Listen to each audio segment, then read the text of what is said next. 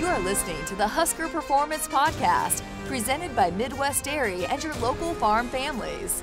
Here is your host, Jessica Coody. Welcome back into our Husker Performance Podcast, presented by Midwest Dairy. Your local farm families want to help you reset yourself with dairy, and this season we will discuss a variety of topics to help you do just this. And today we're going to be focusing on sports psychology. So very excited to welcome in Mariah Bullock, athletic psychologist and a part of Nebraska's Sport Psychology team. And we've talked a lot about the mental health part of it here on our platforms and of course done the mental health features. But I thought it'd be cool to talk a little bit about the performance part of the mental health. So thank you for joining us and spending some time with us. You're so welcome. Thank you. So let's just start. Okay, I know you were an elite soccer player, won a national title at Stanford, and played professionally. But how did you get into what kind of entered your mind of, hey, I might want to do sports psychology? Yeah, so I would say I've always kind of been the type of player person who really loves getting to know people, why they do what they do, and how they think. And psychology is a profession that lets you do that, and I didn't know that. But going into undergrad, I ended up majoring in psychology just because I enjoyed the classes the most.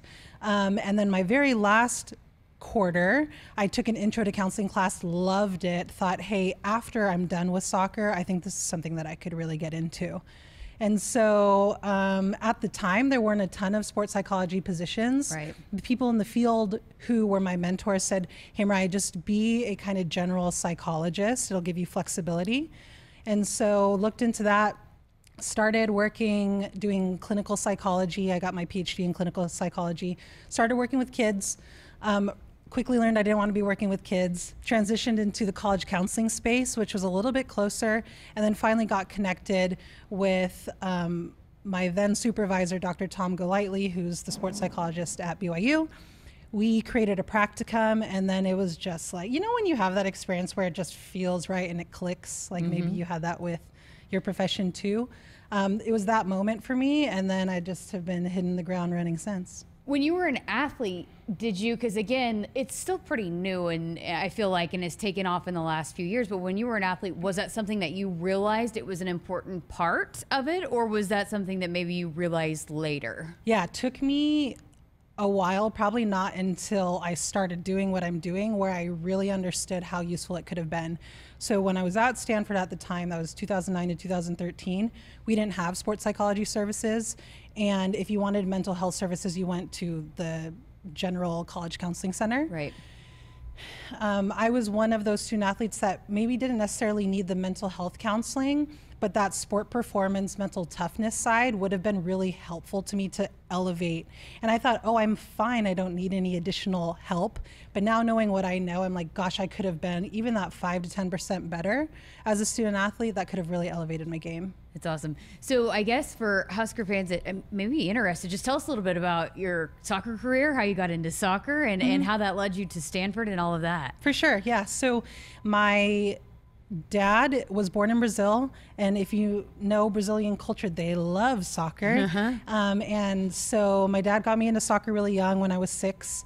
My family was kind of the belief of play a bunch of sports, be a well-rounded athlete, and I love playing all sports. And so in high school, played soccer, softball, volleyball.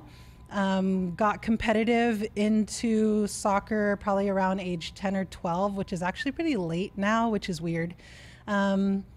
Played club, got recruited by different colleges, decided to go to Stanford. At the time, they were kind of breaking into the Elite 8 Final Four space. And then in the 4 years that I was there, I was around some really awesome players who are now on the national teams of different nations. Went to the Final Four all 4 years that I was there, won my junior year. And then my senior year was the start of the National Women's Soccer League, which is our U.S. domestic professional league for women.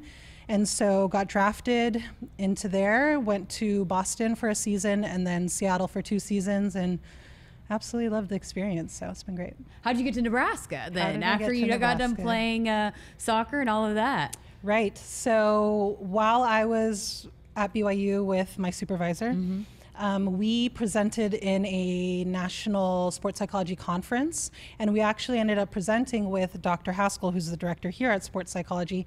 And so that's where we met, and we got to present together, we got to interact. And if you've met Dr. Haskell, she's really engaging and warm.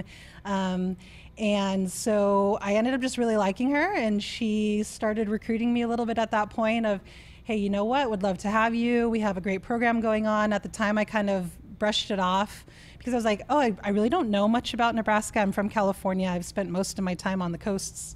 And I was just like, I just don't really know what that's about. But I was really impressed with her as a clinician and as a leader, and I was really impressed with what she had to present. And she said, you know what, Mariah, just come on campus and see what it's about. And so I did. And I think maybe you had the same experience. You come here and you're like, wow, I had no idea. I had no idea what this university has, the community that surrounds it, the resources that this university provides to its student athletes, and then specifically our sports psychology department, which I believe is one of the best in the nation, and is offering some really cool, innovative practices. And so I knew that coming here, I would be working with some great people, be surrounded by people who accept and welcome sports psychology, and that I'd be able to grow and develop as a professional. Yeah, and we're hearing that a lot more and more from student athletes, how it plays a role and it plays a factor, and especially parents. Hey, how are you looking out for my kids' mental health part of it? So where does, I guess, Nebraska stack up compared to other, and I know it's a growing field, but right now, where does Nebraska stack up compared to other places across the country? Yeah, so it's not like sports where there's a ranking system, but if I were to say as objectively as possible, I think that we're really elite. I think we're in that top tier in terms of our provider to student athlete ratio, in terms of the amount of touches that we have within the athletics department, in terms of the diversity of our staff. I would say that we're top. Yeah, because not everybody has multiple people. They might have one and then maybe a GA, right? But you guys have, I guess, break down the staff for us and how you guys work with the different sports and student athletes. Yep. So we have 3 doctoral level psychologists. We have a neuropsychologist, and a neuropsychologist is someone who's going to work specifically with the brain. So things like concussions. She'll do some assessments like ADHD, learning disorder assessments, personality assessments. And then we have a master's level clinician.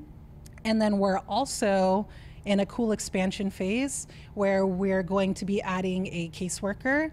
And that's going to be someone who kind of helps us to triage our services and allows us to use the specific skills that we have in that sport performance domain, so that we're not just working with those who are maybe struggling with a mental illness, but we can really be focusing on the performance enhancement, the mental toughness piece of sports psychology. And you work with football and soccer, softball, rifle, and we're kind of going to be shuffling that around, but essentially we have a point person for most of our teams, and we're the liaison to that team. We'll either work with them individually, those student athletes, as the primary point person. We like to share student athletes based off of just specialty areas and preferences.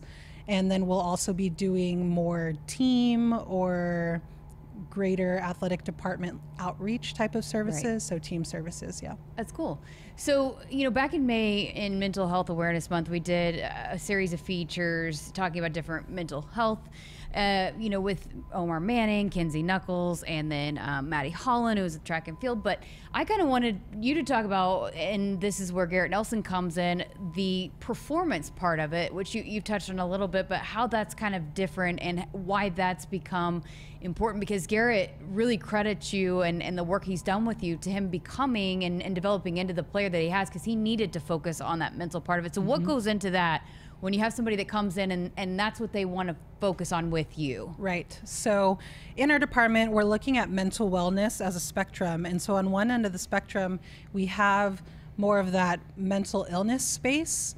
And so those will be more clinical diagnoses like depression, anxiety, substance use, trauma, eating disorders, things like that.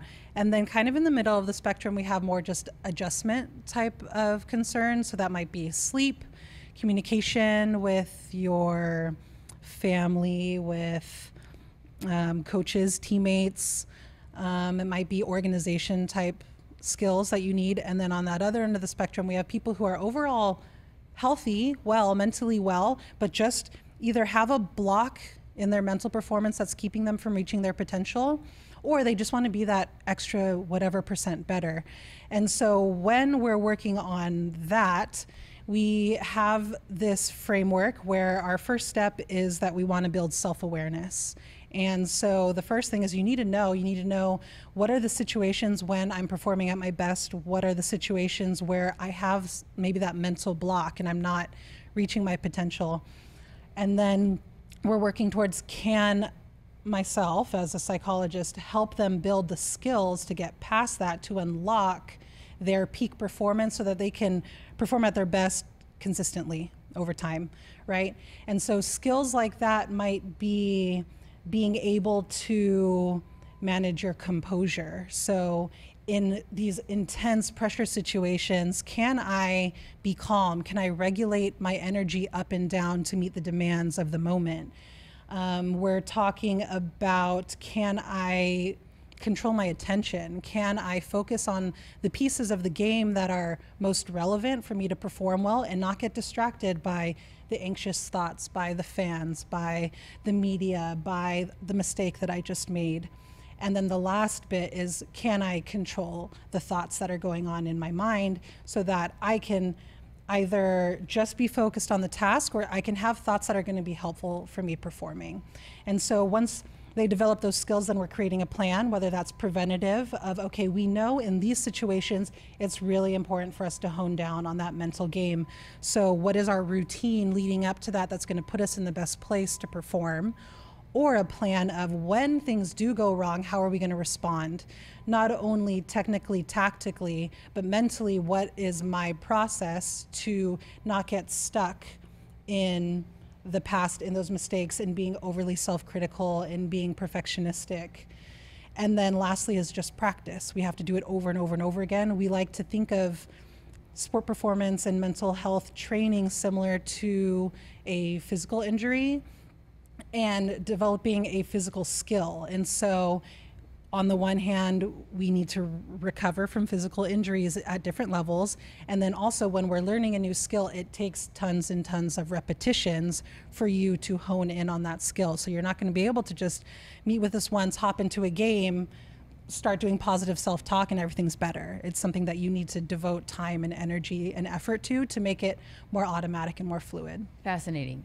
You mentioned something there that I wanted to hit on too about, being a perfectionist. And then I had someone else talk to me about, there's another student athlete, about the comparison game, right? And trying to be somebody and step into a role, and with social media and all of that and the pressures of all of that. How big is that too when you're talking to student athletes now in age, when social media and NIL and all this kind of stuff is going on, the importance of not trying to be somebody you're not, or putting too much pressure and all of that, if that makes sense? Totally.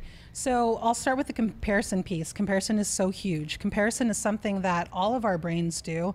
Our brain wants certainty. And so when there's ambiguity of where do I stand and how am I doing, we're going to look to our environment to see, okay, well, that's what this person is doing. How do I stack up against that?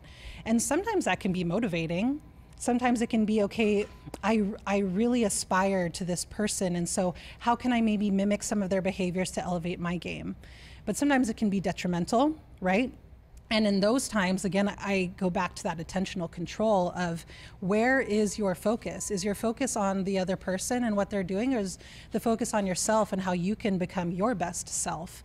And when your focus is maybe more internal than external in this situation, that's probably going to lead to quicker development and better performance than if you're just looking at this person, this person, this person. And so somewhere where I see that a lot is in social media, particularly when it comes to body image. I see that all of the time, of this person looks this way, and I must need to look that way in order to be a peak performer. And a lot of times that's not helpful. And so sometimes when we're working with student athletes that in particular are looking into social media, doing that comparison or those expectations of what media or fans might be expecting of them or saying about them, we'll talk with them a little bit about how can we manage our consumption of social media in a way that's healthy for us, and limiting it in a way that is not letting in all of that noise. Right. Oh, cool. When you start working with a student athlete and they go about, getting involved with you guys, how does that work? Is it just open door? Do you meet with them? How do they know that the services are there and what they can come and approach you guys about, I guess? Yes. So I would say another reason that I wanted to come here to UNL is that Dr. Haskell has done an amazing job, and the other staff that's come before me, of making ourselves visible. And I would say that the rest of the athletics department has been very welcoming and open to us. And so when I step into somewhere that already has that expectation of we're just another member of the staff, we're similar to any other performance or support staff member, like academics, like athletic medicine, like performance nutrition, whatever, then it's not weird. Right? And so also when we have other staff that are referring is so important to what we do. If you have a trusted person that you see every day, whether that's a teammate, a coach, another staff member, who's saying, oh, hey, go talk to Mariah. Like, she helped. When Garrett Nelson's like, hey, sports psychology was really helpful. People are going to trust you, and then they're going to come and reach out to us. And so it's a combination of amazing referrals. It's a combination of all of the work done to make us visible. So whether that is Summer Bridge making an appearance so that they see our face, they know who we are, whether that's in recruiting and we can get in front of the prospective student athletes to say this is a part of what we have here at UNL, or in the times when we have time in our schedule to go out to practice or to a game so that they can get to know us. And I think particularly with sports psychology, there's still a little bit of that idea of if I go and see you, I'm gonna be lying down on a sofa and you're gonna be taking notes. Like, that's not what we do, at least not here. And so letting them know that we're normal people, that we have feelings and reactions, and we feel things in the same way that they do, and we also like joke around and watch the same TV shows as them. And so making us human beings and making it just more normal of seeing us, that's, I think, what allows people to feel more comfortable to come and see us. So, and then I know you guys also work in groups with the team too. And I saw you guys working with the football group in groups this summer. What was that about? And how does that work when you're working in groups within the team? Yep, that was really awesome. So that came about kind of as a combination of Dr. Haskell and I's observation of the football team in conjunction with consultations and conversations we'd had with some of the coaches. And then what we always love is when the student athletes come to us and take the initiative of like, hey, we want this. So we had a couple of the football team leaders come up to us, and said, you know what, we've noticed that when we get to the end of the game, something's not clicking and we're not pulling through. And, we're attacking this on the field and in the film room, but we think there's something missing. Is there anything sport performance wise that we can be doing to be better? And so Dr. Haskell and I and Dr. Woods created like a 3-part series essentially that again helped them to identify, okay, that awareness piece, our first session, that awareness piece of when those moments are coming up, when we are either have the lead by a couple or we're down by a couple and it's the end of the game, what's going on in your brain and in your body?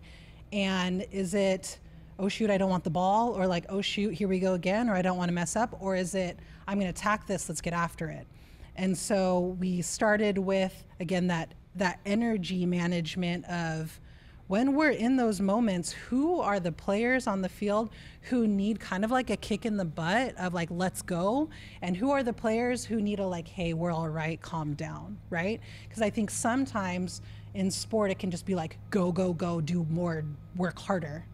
And knowing, okay, do I know within my position group, within my team, who are the players that need me to, again, like kind of get them going, and who are the players who either need their space or need to just relax? Because not everybody's the same. Exactly. Yeah. But you think that it's the same, or sometimes maybe as a coach, you think like, oh, well, this is what the team needs. And oftentimes it's an individualized process. But again, we don't have the awareness. And so that was that first piece. Secondly, again, we're thinking about attention control. So it's when I make a mistake, we like to integrate activities. And so we had them doing this little attention grid of, I need you to find numbers 1 through 100, and they're scattered around, and they have to go like this while their partner and the rest of us are distracting them and yelling stuff in their ear, and stuff that like either you're hearing from your opponent or you're hearing in your own mind in a game. And can you block out those distractors and do the task that I need to do? And then that last piece was more of that thought management of, when I notice my brain wandering into places that are not helpful for my performance, can I switch again from that like slow process of I'm thinking, I'm analyzing, I'm planning, to that more quick, I'm just going to be in the moment, I'm going to be present, and I'm going to act, I'm going to do, I'm going to react. Does that make sense? Oh yeah, absolutely. And how important is that too? Because you have your one-on-one sessions, and it seemed like everybody was so receptive to the work you guys were doing in those groups, for teammates to be able to see, okay, he's different than me, he's wired differently than me. Yes. And so just kind of opening the eyes to that. Right. I love group work. I think that if you and I are sitting in a room, there's pros and cons to what I can provide to you as an expert. But when you're sitting next to a peer and they say, hey, me too, or they're saying, actually, I experienced it this way, and it's just mind blowing, right? Because it's not stuff that you talk about openly. So just to know like, hey, this is what my teammate needs. I think all of our student athletes want to be good teammates, right? But we don't openly say, hey, you know what, in this situation, what I need is someone to just be like, let's go, bro, next play. We're not asking each other for that. And so when we can have that, and we can build that collaboration, then it's not just you who's working on that performance enhancement, being mentally tough. It's like, okay, I'm taking care of myself, but I also know that I have this community of guys or gals, teammates, who, when I'm struggling, they can pick me up and they know what I need and they can support me too. We've heard a lot about just, the leadership of this football team, and I feel like that speaks to that too, just whatever we can do to help bring this team together. Have you guys seen that too, just the leaders emerging from this group? Absolutely. I think that's what's been most impressive to me, whether it's in their leadership council, whether that's in practice, whether that is in the work that we're doing. They're very proactive, and they want to know more, and they want to understand, and they want to know, okay, whatever we were doing was working in some ways and not working in other ways. So like, what do we need to change? And they're very open to whatever it's going to take to be better. When I asked Garrett about you, he said, oh, she's a dog. And, again, just the importance that you've been to him as a student athlete, but that you balance between not putting up with stuff, and being, tough, but then also I know you really have a soft side too. So how do you balance that with different athletes? I'm sure there's different needs. Right. Like we all have different needs for different student athletes. Totally. So me personally, I think part of it is a little bit intuitive, and part of it is just overtly me asking. So I'll meet with someone in a first session, and for me, the first part is, hey, I'm interested in what you're coming here for, but first, can I just get to know you, and can you get to know a little bit about me? And have you been involved in any type of psychological services before? And then we'll kind of then I get a feel of their personality, and then we get into, okay, well, what are you here for? And so there are times where I'm like, oh, this person may need a little bit more of a gentle touch. And then there's other players who are just like, you know what, just give it to me straight. And so, like I said, part of it is, can I get a feel? And maybe I'm testing out a little bit. If I push here, how are they responding? Or if I'm a little bit more compassionate here, how are they responding? And then sometimes I'm just like, hey, you know what? In our work together, I want to make sure that I'm giving you what you need.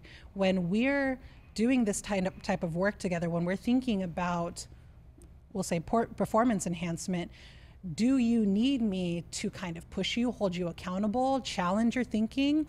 Or do you need me to kind of allow you space to come to that conclusion on your own, to do your own process work, and to feel really supported? So, and one thing about Garrett, and this is something that I think continues to evolve, and sometimes we'll get text messages about it, but that just opening up the, getting away from the stigma of, oh, you don't always need mental health, and that just becoming a bigger part of the game, and understanding that can improve your performance. And Garrett said, hey, I was one of those people that didn't think I, was going to benefit from any of that. And so just that opening of minds for people to realize that, hey, it's bigger than just, hey, this person might have depression or the mental health part of it or the mental illness part of it. How important is that to continue to push that narrative that, hey, everybody could benefit from this, and it doesn't put a label on you because you go seek help in this area. Right. So important. I think that the conversation nationally has been evolving over time, and that it is getting to a place of more acceptance and understanding. And I still understand the people who are like, I don't get this, or feeling like people who are coming to see us are soft. At the end of the day, I think everyone can relate to being in a pressure situation and feeling uncomfortable, struggling, feeling like you don't have the tools to handle it, but you're tough. These student athletes are tough, so you can probably get away with it. You can white knuckle your way through performance in any domain, whether it's sport or your job or your social life. But if there's someone who is a professional who has the skills and tools to help you do that better, do that hard thing better, why not, right? And I think that sometimes people see our job as, can we help student athletes get out of things? And it's absolutely not the case. We, again, are in the business of helping develop more mentally tough student athletes. And so instead of a common response in anxiety-provoking situations or pressure situations is, I'm going to avoid it. I don't want to do that thing. We're not pulling them away. We're saying, can I help you do that thing, and can I help you do that thing better? Can I reduce the level of discomfort and pain that you feel, and can I help you feel more confident to go and attack it? And so when you switch, I guess, your mindset of sports psychology is a way to get out of something to sports psychology is a way to get into something and to be tough and to do something at the highest level that you can, and to attack challenges in like the grittiest way that you can, then I think it makes a little bit more sense about how we can be useful and be a huge performance tool. Absolutely. How rewarding is it for you when you see a student athlete that it clicks for them on the field or the court or wherever it might be, and they are immediately grateful to the work that you've done? It's got to be just so rewarding. It's amazing. Our job is a little thankless in that there's still that confidentiality piece or that stigma. And so student athletes might get better and no one knows why. It's nice to get a call out, but really that's not what we do it for. When you see a student athlete, whether it's for mental health concerns or sport performance, and they're unsure, they're struggling, they're either eager to take what we're suggesting, that's amazing, but even if they're hesitant and they're like, you know what, I'm gonna try it, and then something shifts, it's my favorite part of the job, probably. It's so amazing, not just for myself, but for them. That's why a lot of us get into this field, is we just want to help people to be better. So I love it. And we're going to hear from Garrett coming up. So just what's been your perspective working with him, and how he's been able to evolve since you started working with him? Garrett's a dog. Garrett's amazing. I think if you know him or you've seen him play or you've seen interviews of him, he's so great to work with. Him specifically, he's a motivator. He has a ton of energy. He's the hype guy. And we ended up seeing each other because Coach Dawson referred him over and was like, you know what? This guy Garrett, he's really good, but I feel like there's just something getting in the way from him really unleashing. So Garrett, one of those eager student athletes, I just want to be better, right? Comes in, let me see what this is about. Because he is one of those student athletes that has all of that energy and enthusiasm, he's one of those student athletes similar to other ones where we have to be very, very deliberate about that energy management. If you're operating at a 10 out of 10, all day, every day, that's draining, right? Yeah. So then you have to play a football game on top of that. Where's your energy coming from, right? So we're talking about when are the times in the day and leading up to the game and within the game where you need to be high on that energy level, where you're energy, your like the juice needs to be high, and when are the times when you need to be a little bit more calm, composed in order for you to perform at your best. So that was a part of it. Also with Garrett, like I said, and this is most of our student athletes, they just want to be the best, right? The best that they can be, the best in the Big Ten, whatever that goal is. And so when we have players who are very high achieving that want to be the best, it can sometimes lead into a little bit of perfectionism. It can sometimes lead into overthinking. So when you're on the field and you're like, I don't want to mess up and I want to be great, sometimes what that can lead to is you're taking in too much information. So if you're scanning the field, everything looks important because you don't want to miss anything. And so can you just focus on those 1 or 2 most important focal points? Can you calm yourself down? And then can we switch from, we think of attention sometimes as a floodlight and sometimes like a flashlight.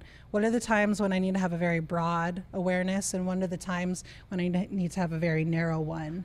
And then can I trust my training? Can I overcome the fear of making a mistake and just react? You've put in so much time and so much effort into reps in practice and in film. You know what you need to do, right? So can you just react, allow your body to react to what you see? And most of the time when you've done that amount of preparation, it's going to result in a better outcome than if you're like, oh gosh, I don't want to make a mistake, and you're being hesitant, or you're overthinking what you have to do. Wow. So cool. Okay, so I was just watching golf over the weekend, and it was brought up that whatever golfer was, like, I should have written it down, has done a lot of work with their sports psychologist to be ready for this moment. So we've got a lot of golfers that listen in. You got a mental health tip, a mental performance tip you can give us off the top of your head for golfing? You know, if I'm being completely honest, I don't know a ton about golf, but are there the concepts that apply to it? Absolutely.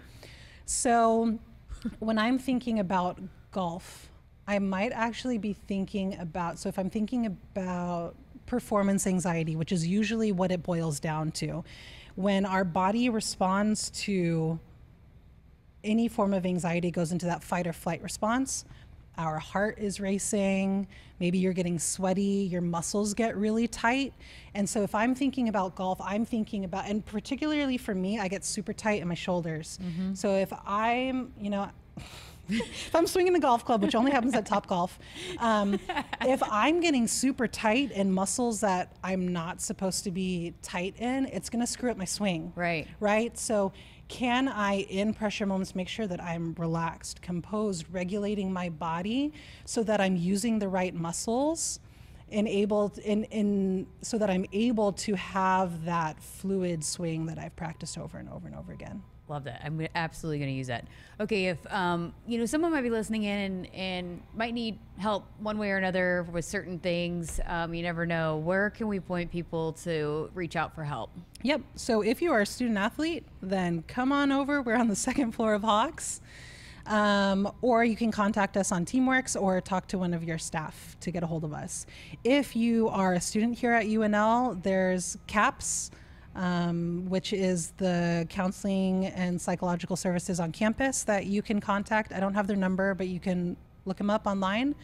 If you are just in the community, then there are lots of community mental health resources and private practices, and I would say that the best way to find those, again, you could do an internet search, which works, or I would suggest going through your healthcare if you have healthcare, because then your insurance can let you know which providers are covered. And so that's the approach that I would go through. And then there are also national helplines if it's more of a crisis situation or you just need someone to talk to. And so that's another route that you can take. Well, thank you so much for spending some time with us. It was awesome, fascinating conversation. Appreciate it, and thanks for all the work that you guys are doing. Appreciate so much you guys being open and letting us get the message out there. Yeah, you're welcome. Just super grateful to be a part of this community and to be working with these elite student athletes and helping create change, and to get to work with you and all the work you're doing. So it's been a joy. Late night studying, intense practice, cramming for that big test. Take a moment to reset yourself with dairy. Dairy foods like milk and yogurt allow you to stay in the game with immunity-boosting nutrients like vitamin A, vitamin D, zinc, and protein to keep you fueled without the crash. Trusted by athletes and supported by science. Last season, when I sat down with Garrett Nelson, he had brought up his work with Mariah and how important that's been to his development as a player. So wanted to get his perspective as well on the Nebraska Sport Psychology department and the impact that it's made on him. Yeah, it was kind of weird, in high school when you're the stud and everybody loves you and, everybody tells you that you're right.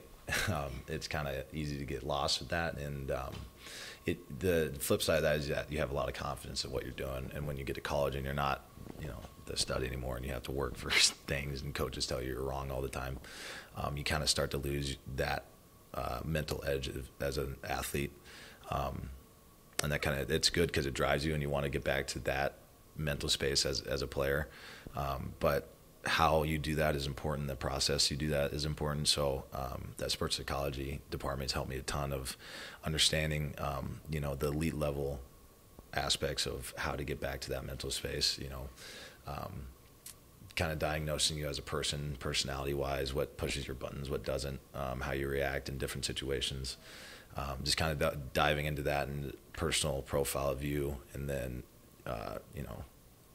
kind of making a plan of how to implement into games what you do during practice, whether it be breathing or having a mental reset or where your focus is or, things like that, those tools that you can utilize during the game to kind of get you back in that mindset and mind space of that, you could destroy it. You were a world beater and nobody can block you. So utilizing them has been a big leap forward just mentally in my game. What made you open to that? Because not everybody is open to the mental part of it. They just think, go out there and see ball, get ball. But for you, what made you open to understanding that part of it? Because I was that guy, and I realized that didn't really work at this level. So kind of maturing as a person and being honest with myself and telling, it's hard to, as, everybody thinks we're really big, tough football players. So when you open up about, I can't really – I don't really have the confidence when I go out there. I don't really know what I'm doing.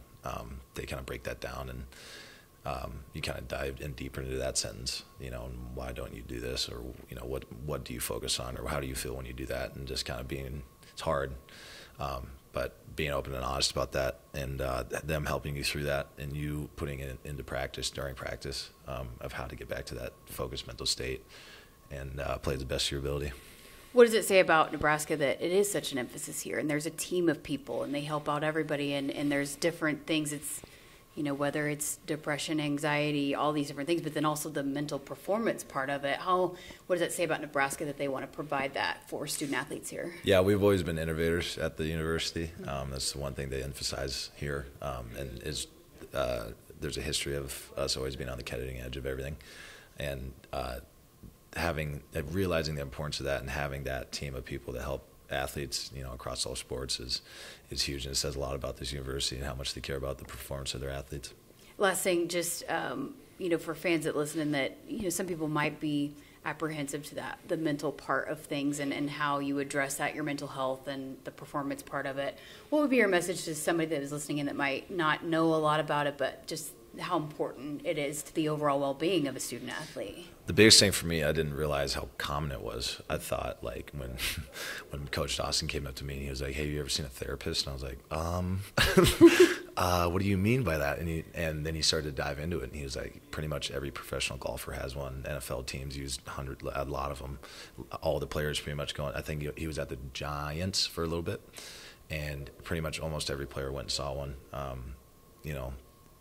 You see on the field or on TV how big and tough and strong and incredible things these athletes do. You don't really realize how much of that is mental, and just having the confidence to go and do that. So when you started telling me how common it was and all these players that are incredible at the next level, I kind of realized that I was kind of being immature and selfish and not reaching my potential as a player. So went and talked to him and changed a lot of things. You work with Mariah, right? Mm-hmm. And how cool is she? And what is that relationship like? Oh, she's a dog, dude. She doesn't put up with anything. So I can be honest with her about it. She's Olympic soccer player. She's been on the world team several times, and on top of being a mother. But yeah, she's phenomenal. She helps me a ton. She doesn't let me BS anything. So she does well. She knows to push my buttons and how to get me in the right space. It's awesome. All right, that's going to wrap up this episode of the Husker Performance Podcast presented by Midwest Dairy. If you missed our first episode, it's out right now wherever you listen to your podcast with Zach Duvall and Dave Ellis. And also make sure you subscribe and like wherever you listen. We've got some cool perspectives and episodes that are headed your way featuring other areas of the Nebraska Athletics Department. So make sure to keep it right here on our Husker Performance Podcast presented by Midwest Dairy and your local farm families. Thanks as always for listening. I'm Jessica Coody with the Huskers Radio Network.